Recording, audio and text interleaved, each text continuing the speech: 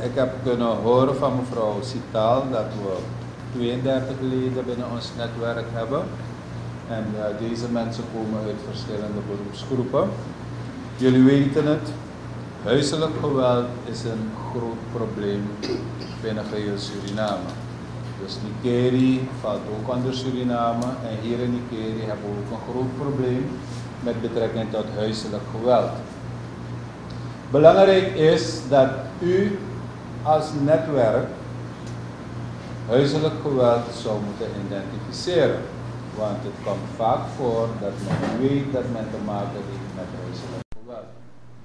Dus ik ben bijzonder blij dat zo'n netwerk is geïnstalleerd. En ik hoop dat de samenwerking onderling goed zal zijn.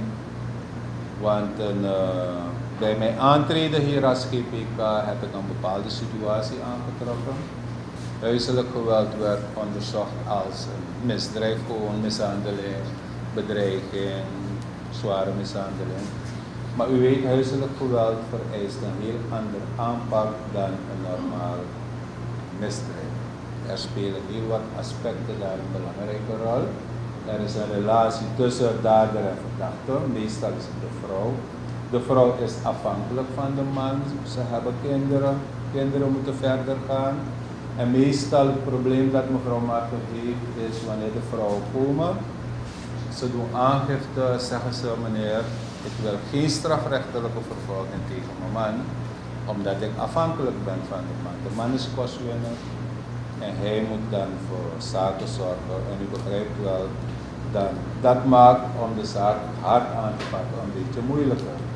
Dus vandaar dat ik heel blij ben met de cursussen die verzorgd worden door mevrouw Sitaal en meneer CPL's, zodat wij huiselijk geweld op een professionele manier moeten aanpakken. Ik heb hier 2 medewerkers van mij aangesteld als mensen die werkzaam zullen zijn of zijn op de afdeling huiselijk geweld. Want toen ik met deze problemen werd geconfronteerd, heb ik dus gezien dat wij als politie een aparte afdeling huiselijk geweld in het leven moeten roepen. Want dat was er niet. En u begrijpt wel, dan moet je voldoen aan een aantal randvoorwaarden. Een van ze is een locatie zoeken waar de mensen graag komen.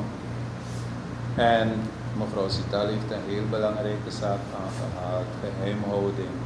Als de persoon daar komt, wil de persoon zich op zijn gemak voelen en hij moet de zekerheid hebben dat wat hij aan u vertelt geheim is.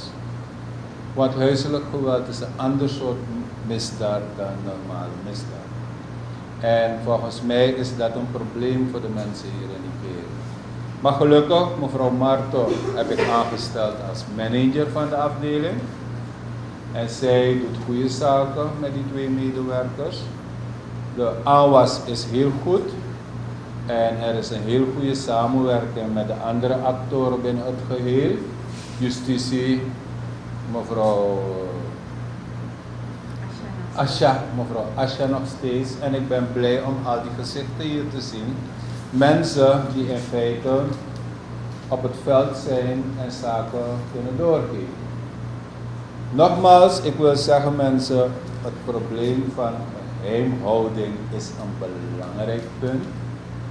Wij van de politie willen de lead pakken en zeggen we gaan ervoor.